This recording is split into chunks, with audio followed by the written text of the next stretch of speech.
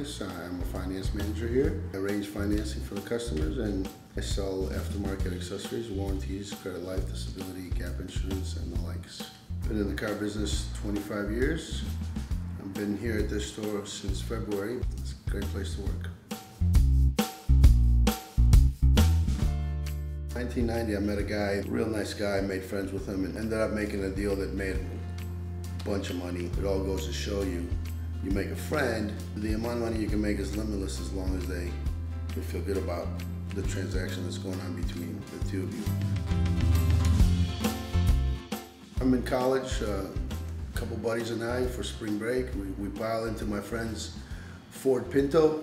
Halfway down to Florida, the air conditioning breaks. Just imagine what it was like getting out of that car after 24 hours in 100-degree heat. Our hair was plastered to the side of our faces, and we stunk something fierce. It was pretty hilarious. I probably should retell that story.